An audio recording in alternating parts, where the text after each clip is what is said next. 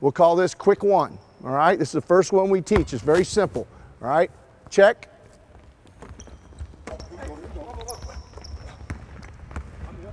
Ball screen, roll. Okay, all right, now, there you go. That's really good, except okay, ball was here. Give the point guard here, trail post back out there. You were here. Okay, so you're strong side. You're wanting the ball. So you're pointing this ball. If he throws it here, you might have to get out of 3 seconds. Okay, but you're wanting this ball. As the ball screen comes, okay, open up, he's gonna roll. You gotta come behind the action. Okay, that's why we call it Z. He's going this way and you're coming this way. So it looks like a Z. If you go there, it kind of clogs it up. Okay, so rim runner's got to come behind the action to Z up. But that was really good. Here we go, let's try that again.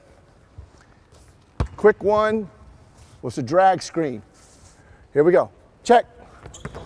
Take it out, take it out.